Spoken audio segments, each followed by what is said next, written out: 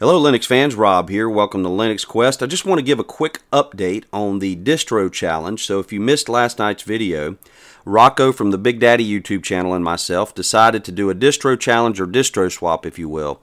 I was running Antergos with GNOME 3.22, an Arch-based system. Very happy with it. Previously had been running KDE. Very happy with that as well. KDE on top of Antergos. And so Rocco was running KDE Neon based on Ubuntu. So we did a swap. We went ahead with the installs last night. And so I just wanted to give a quick update. So today I am running fresh. Let's go into System here, Info Center, KDE Neon with Plasma version 5.8.4 with the kernel version 4.4.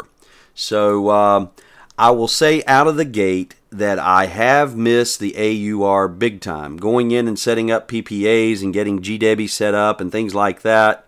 Even installed a snap pack or snap package.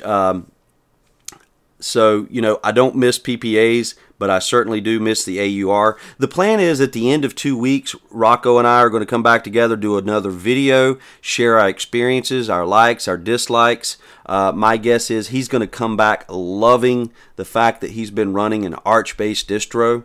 I think he's really going to dig it. The jury's out on whether he likes GNOME or not.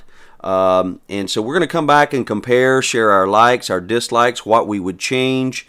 And we'll probably decide at that point if we're going to switch back to what we were running before or stay with what we have. So, quick update.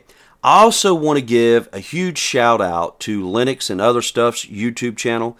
He sent me over this awesome Linux Quest wallpaper, and so installing this new distro, I took an opportunity to use this wallpaper, and I applied the round Numix icon theme to kind of go with it and just give it a really different look.